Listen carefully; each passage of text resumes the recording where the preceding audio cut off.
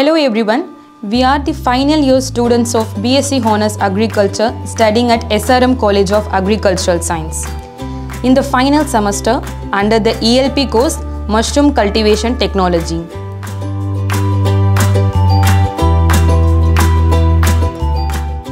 Initially, for the spawn production, tissue isolation is done from fresh oyster mushroom. From the mother spawn, we generated F1 and F2 generations.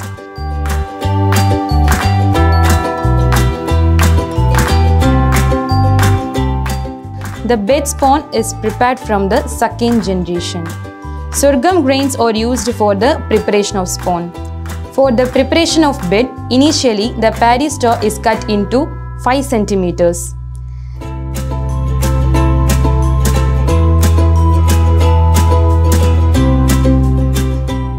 Then the paddy straw are sterilized in distilled water. After shade drying, they are double sterilized in autoclave at 120 degrees Celsius for 15 minutes and shade dry the paddy straw. Now the paddy straw are ready for bed preparation.